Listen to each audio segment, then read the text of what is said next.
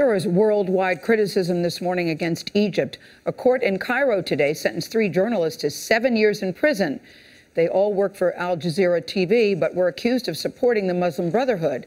Alex Ortiz was in the courtroom when the verdicts came down. It's a dark day for freedom of expression here in Egypt. In a trial that's dragged on for months in the courtroom behind me, the prosecution has continuously argued that the 3 Al Jazeera journalists supported terrorism.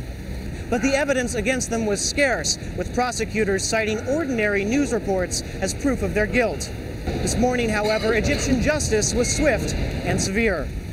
Though the journalists had been in prison for 6 months, today's verdict and court session was short. The judge entered the courtroom, sat down, and sentenced 3 journalists to 7 years in prison.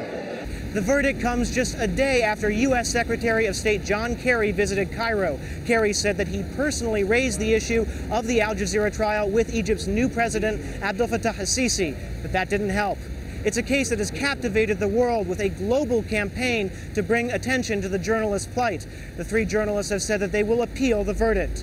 For CBS This Morning, Alex Ortiz, Cairo.